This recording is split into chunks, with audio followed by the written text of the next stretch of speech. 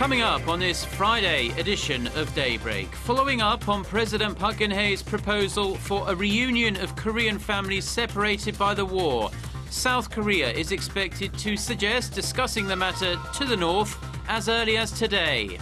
3 members of Shinzo Abe's cabinet and 90 Japanese lawmakers visit the controversial Yasukuni shrine dedicated to Japan's war dead on Korea's Liberation Day, triggering strong condemnation from Korea and China. Tokyo also fails to express remorse and sincere mourning for Japan's past aggressions. Plus, the United Nations has hastily arranged a closed-door discussion on the Egyptian government's brutal crackdown on pro-Morsy supporters that killed more than 600 people. US President Obama denounces the violence. Daybreak begins now.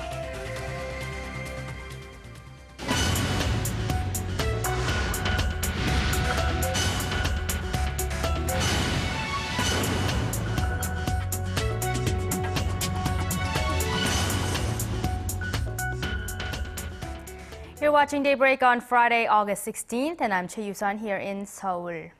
In her first presidential speech marking Korea's liberation from Japan's colonial rule, President Park Geun-hye used the occasion to not only deliver a message to Japan, but also to make a proposal to North Korea. Our presidential correspondent Oh Jin-ju reports on the president's suggestion for a reunion of Korean families separated during the war. President Park has officially proposed to Pyongyang the two countries hold a reunion for families separated by the Korean War sometime around Chuseok, a major Korean national holiday, which falls on September 18th through the 20th. Speaking at a ceremony commemorating the 68th Liberation Day on Thursday, she also expressed her expectations for the future of the two Koreas, especially with the two sides reaching an agreement on the normalization of the Kaesong Industrial Complex. 저는 이번 합의를 계기로 과거 남북 관계의 잘못된 관행을 바로잡고 상생의 새로운 남북 관계가 시작되기를 바람하지 않습니다. The president pledged to set up a foundation for the reunification of the two Koreas, as true liberation will only be fulfilled when there is peace on the peninsula and when the South and the North eventually become one. She once again called on Pyongyang to change and abandon its nuclear program to become a responsible member of the international community. President Park also sent a strong message to Japan. She urged Tokyo to show courageous leadership in healing the wounds Japan left behind in the hearts of Koreans during its colonial rule from 1910 to 1945. 특히 과거 역사에서 비롯된 고통과 상처를 지금도 안고 살아가고 계신 분들에 대해 아픔을 치유할 수 있도록 책임 있고 성의 있는 조치를 기대합니다. During a luncheon with independence activists and their families following the ceremony, President Park said she hopes that Japan will reflect back with sincerity on its past wrongdoings. She added that the South Korean government's relationship with Japan will be based on its firm stance on historical issues. Oh Jin-ju, Arirang News. Following up on the president's reunion proposal, the South Korean government plans to suggest Red Cross talks on the issue through the Inter-Korean hotline as early as this Friday. An official at Seoul's Unification Ministry says that it takes roughly 30 days to organize such events, but that the government would not be tied down by any deadlines, as it is more important to make sure the reunions are well prepared. The official stressed the importance of resuming the reunions, as more than 80% of the 73,000 registered separated family members in the South are over the age of 70. Over in Japan, 3 members of Shinzo Abe cabinet paid their respects at the controversial Yasukuni war shrine on Thursday, along with some 90 lawmakers. Prime Minister Abe stayed away over concerns of further damaging regional ties, but sent a cash donation offering his, quote, thanks to those who fought for the country and gave their precious lives. The Yasukuni Shrine honors 2.5 million Japanese war dead, including some convicted Class A war criminals. In a speech marking Japan's surrender in World War II, Abe failed to carry on the tradition of expressing Tokyo's remorse and sincere mourning for Japan's past aggressions to neighboring countries.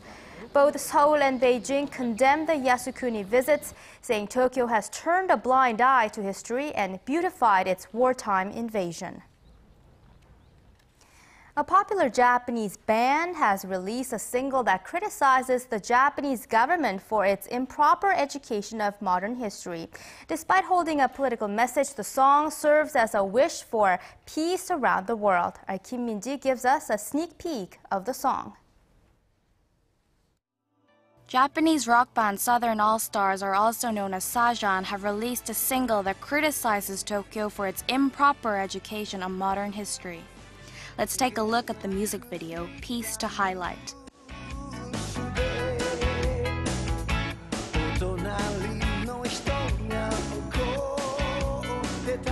Released last month, the song illustrates the current situation in East Asia and portrays Japan heightening tensions with neighboring countries. The lyrics criticize the Japanese government, saying it does not teach modern history properly and points out the shortcomings in Japanese education. The song opens by saying people's opinions do not change even through dialogue and calls for cooperation by understanding each other's historical differences. During the music video, actors wearing the masks of Korean President Park Geun-hye and Japanese Prime Minister Shinzo Abe argue, while people in the masks of US President Barack Obama and Chinese President Xi Jinping fight. The clip later shows the leaders reconcile with one another by understanding their differences in history and deciding to cooperate. Despite containing a political message, Piece to Highlight has become a hit in Japan, reaching #1 on the Oricon chart. Kim Min-ji, Arirang News.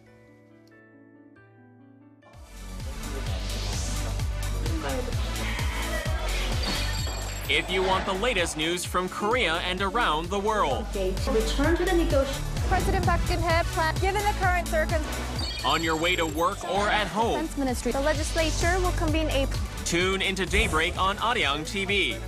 Prime Minister Shinzo Abe said Tuesday.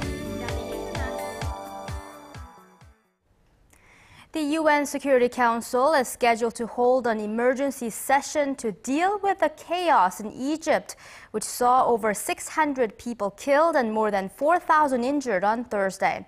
The violence peaked as security forces stormed sit-in protests held by supporters of ousted President Mohamed Morsi. The latest bloodshed is by far the worst violence Egypt has seen since the revolution that toppled Hosni Mubarak in 2011. U.S. President Barack Obama condemned the latest violence and canceled a joint military exercise that was to be held between the two countries. But Obama stopped short of saying Washington would cut off the $1.3 billion in aid it sends to Egypt every year. UN inspectors are soon expected to arrive in Syria to investigate the suspected use of chemical weapons there. The UN team is to visit 3 sites over the next 2 weeks, including the northern town of Khan al-Assal, which is at the center of the allegations. Over 25 people died in the town in March in an alleged chemical weapons attack. The other 2 locations subject to the investigation have not been disclosed. Meanwhile, the crisis in Syria appears to be spilling over to neighboring Lebanon. At least 14 people were killed and some 200 wounded Thursday after a large explosion ripped through a Hezbollah stronghold in Beirut. Watchers say the suspected car bomb attack could have been in retaliation for Hezbollah supporting Syrian government forces against the rebels in Syria. Time now to check with Reuters to see what other stories are making headlines around the world. Wind and rain lash southern China as Typhoon Utor hits. The cyclone had eased to a tropical storm by Thursday morning after sweeping through Guangxi and Guangdong provinces the day before. Utor left felled trees and damaged buildings in its wake. Cyclones are common at this time of year in the South China Sea, picking up strength from the area's warm waters and dissipating over land. More than 158,000 people were evacuated in southern China after Utor devastated parts of the Philippines, killing 6. Cleaning up the streets of Baghdad after a deadly car bomb attack. Thursday saw a series of blasts in the Iraqi capital that killed more than 30, according to police. At least 100 others were wounded.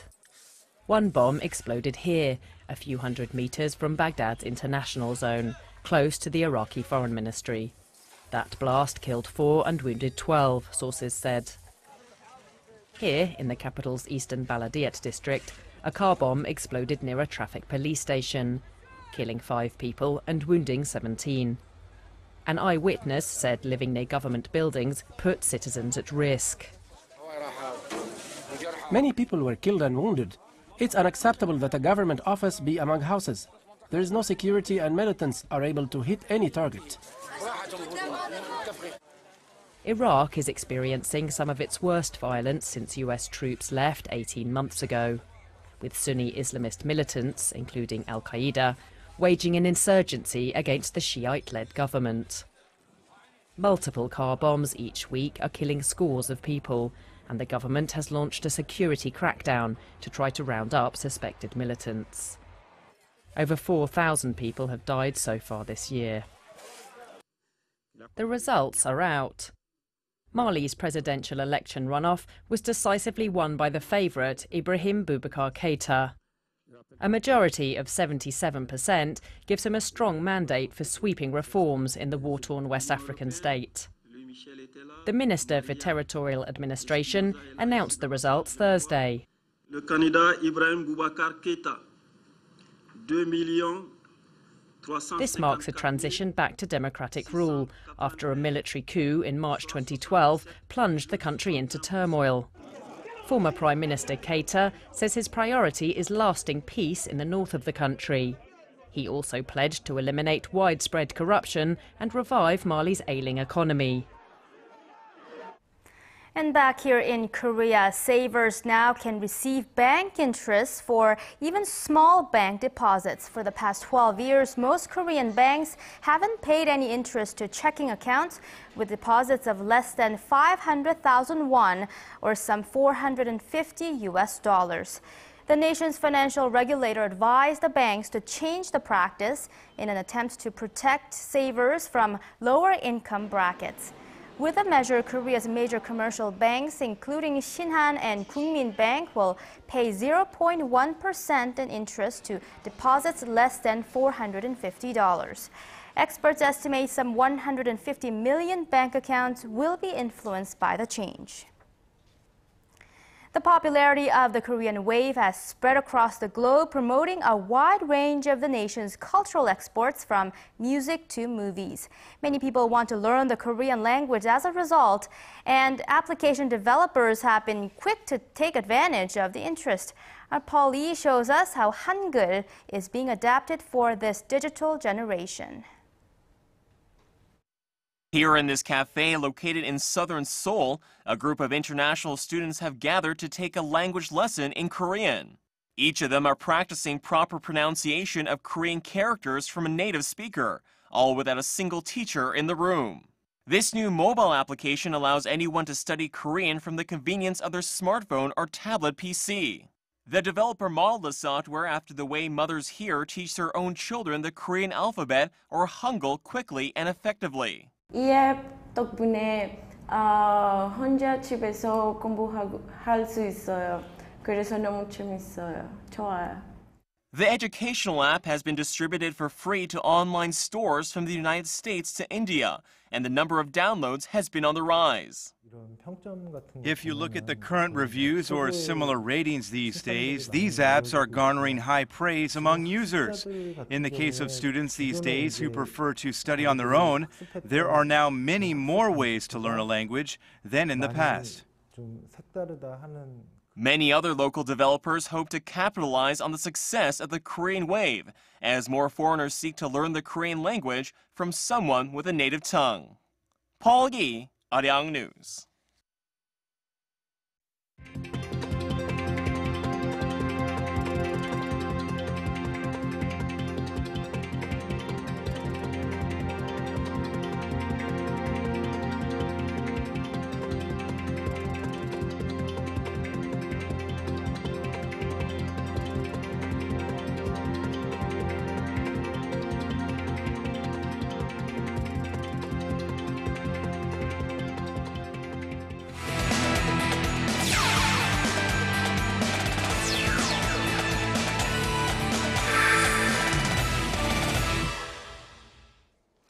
And TGI Friday, everyone, as we kick things off in football. Now, for all you football fans out there, it's going to be a great weekend as the 2013-2014 football season kicks off in Europe. Now, a lot of big matches to look forward to this weekend, but none bigger than the return of Park Geun-hye in the Netherlands. Now, of course, PSV Eindhoven announced through their official Facebook page that the South Korean midfielder was able to get his work permit and will now be able to play this coming weekend. And it looks like the 32-year-old chose number 33 as his uniform number after wearing number 7 with the team from 2003 to 2005. Meanwhile, PSV is set to face off against the Go-Ahead Eagles to kick off the season, with fans hoping to see Park Ji-sung make his first start with the team since coming over on loan.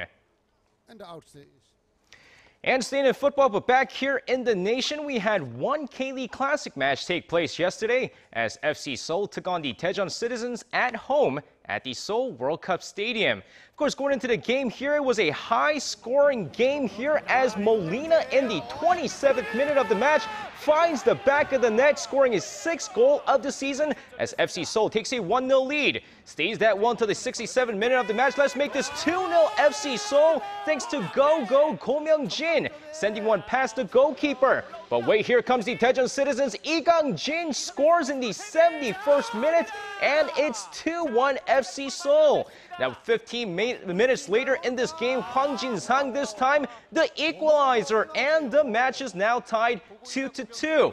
But we're not done yet. We're going to go into the 90-plus minute here. Here's FC Seoul's Ko Yo-han. That's the game winner, 3-2, as FC Seoul steals 3 points from Daejeon as they're now in 3rd place with the win. Quite the exciting game there, but we're going to move on as we had some Thursday night's KBO action as the LG Twins came back to beat the Hanwha Eagles 6-4. Also, the Nexon Heroes back after a break beat the Lotte Giants 6-1 thanks to back-to-back solo shots from Park Byung-ho and Kang Jung-ho in the 7th inning of the game. Now it's Lotte's 6th consecutive loss. Now with that said, we're going to take a look at the other 2 games that took place in the league, starting off with the Samsung Lions taking on the NC Dinos. Now we're going to go over to the 2nd inning of the game. Here's Park Sung-min of the Samsung Lions. Solo shot to deep left field, and it's 1-0 Samsung Lions. 3rd inning is NC's turn this time. Mo Chang-min sending one deep to left field. This one ties the ball game 1-1. Next up, 4th inning, Ji Seo-kun flies out to right field. This is actually going to bring home a runner as NC takes the lead 2-1. They're going to shift over to the 5th inning of the game. Here's Park Han-hee, RBI double to deep left, hits the fence, and it's a tie ball game once again. Now we're going to shift over to the 8th inning of the game. No Jin-hyuk this time. 2-run double to deep right center, and the NC Dinos take the lead back 4-2. And what do you know, the scrappy NC Dinos, they're going to take this game 4-2. And with the Samsung loss and an LG victory, both teams are now once again tied for 1st. And next up, the Tucson Bears taking on the Kia Tigers. 1st inning, Lee Jong-wook to lead off the game, sending one deep to right field. Back. Gone. A solo shot here as Tucson takes an early 1-0 lead. 5th inning, Kim Jae-ho at bat singles home another, and it's 2-0 Tucson Bears. 7th inning, here's Lee Jong-wook once again, this time an RBI double to right field, and it's 3-0 Tucson Bears. We're going to go over to the next play. Min Byung-hun, he's been red hot lately. RBI single here, adding another run. Meanwhile, Tucson's new foreign pitcher, Derek Hankins, trying to win his 1st game in the KBO, throws a gem. 7 innings of no-run ball while striking out 3 as the Tucson Bears take this game 4-0. And staying in baseball, but over in the major leagues after South Korea's Ri Hyun-jin beat Matt Harvey of the New York Mets for his 12th win of the season, looks like there's going to be another big matchup to look forward to next week. Now with the lefty trying to win this year's NL Rookie of the Year honors, his biggest rival at the moment is Marlins pitcher Jose Fernandez, who's currently 8-5 with an ERA of 2.45. Now, he also has 149 strikeouts in just 139 1/3 innings. But it looks like the South Korean will be facing off against Fernandez on the 20th, as the LA Dodgers are set to face off against the Miami Marlins. Now, while Shelby Miller has been struggling as of late, Fernandez has become one of the best rookie pitchers in the league, as many consider him to be the favorite to win the NL Rookie of the Year honors. And moving on to domestic basketball, as the pro-amateur competition kicked off on Thursday, as the KT Sonic Boom were able to breeze past Hanyang University 71-56. Also, Seoul SK Knights all over Yonsei University, as SK takes the second game 83-65. And of course, later today, Anyang KGC takes on Konkuk University, with Cheonju KCC Aegis taking on Gyeonggi University as well. Now, with that said, we're going to finish things off in golf. While Park Geun-hye's quest for a season Grand Slam fell short, well, she can still win something that not a lot of female sports stars can say they won: the Women's Sports Foundation's Player of the Year honors.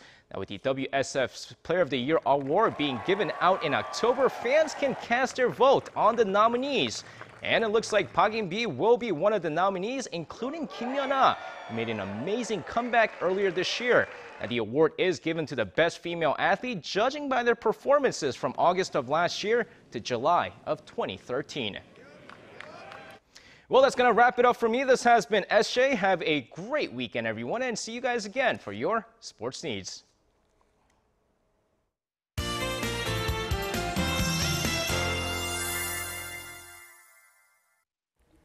Happy Friday! I'm Lee Ji-hyun with your latest weather updates. Now, another blazing Friday is on tap today, with a chance of outbreaks of rain in northern parts of Gyeonggi and some parts of Gangwon provinces, along with thunder and lightning in the morning hours. But the rest of the nations will be under lots of sunshine with low clouds passing by, and temperatures will be soaring mid to upper 30s across the nations. So excessively hot weather continues to sweep the nation. Heat wave warning and advisory issued across the country. In fact, heat wave warning has been in place for more than 2 weeks now for Daegu and the surrounding areas, as temperatures are remaining above 35 degrees Celsius. So please take a good care of yourself by drinking plenty of water and stay indoors. Now, this weekend should be the hottest weekend, so the continuous intense heat we've been dealing with will persist, and that will make us feel extremely uncomfortable in the afternoon and today. And even in the index indicates almost everybody feels stressed and irritated, especially between 1 to 4 p.m. In fact, it's been said the numbers of people who got in fight increased lately due to the weather conditions. So let's try to take it easy today. Besides, it's Friday today. Now, the August heat will continue to bake the nation this weekend, but there's a chance of rain in the capital and the surrounding areas on Sunday afternoon. And after that rain, temperatures will start to ease a bit from early next week. Well, we're not looking at any significant rain in southern provinces, but readings will finally cool off to low 30s. Not so much cooler, but better than 35 and 37, right? Well, right now, it doesn't look so bad. Clouds are passing by, but we should wake up to mostly to partly sunny skies. But towards the afternoon, we will get hotter and sunnier conditions. So let's take a look at those numbers. To be honest, I didn't have to really change too much for the readings for today, because it's going to be exactly the same as yesterday.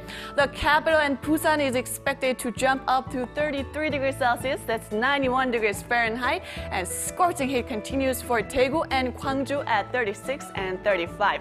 Now, moving over to other places, Jeju and Daejeon, Dokdo, all these three spots will be hiking up to 33, while Mount Kumgang will be the hottest place today at 34. Now, that's all for Korea, and here's the global forecast for viewers around the world.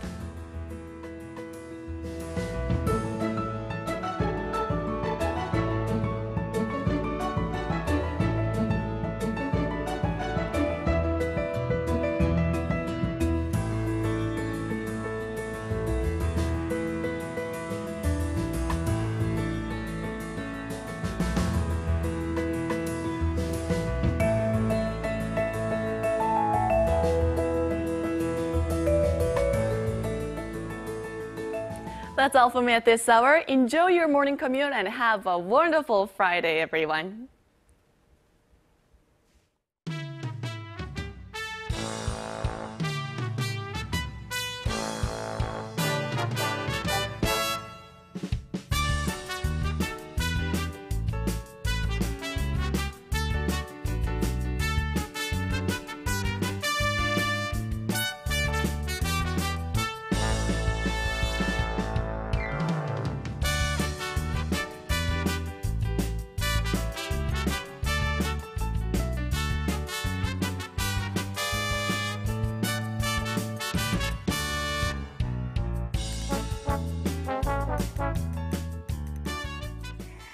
And those are the stories we have for you at this hour. Stay with us throughout the day as we bring you the latest headlines.